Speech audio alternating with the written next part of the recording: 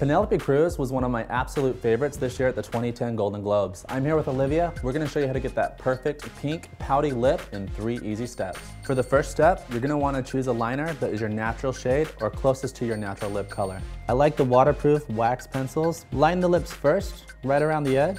Blend all the way in, slightly shade in the lip. Fill in the edges so you don't have that ring around the lip. This kind of builds as a wax parameter to keep the lipsticks and glosses from feathering all night long. Step 2 is to apply your lipstick. Penelope had a very dramatic smoky eye, so we want the lips to be sheer, pink, and very pouty. So after applying this first coat, we're gonna take a tissue, blot that off, and then reapply for a second time. When choosing a lipstick, you also wanna match your blush with that same color.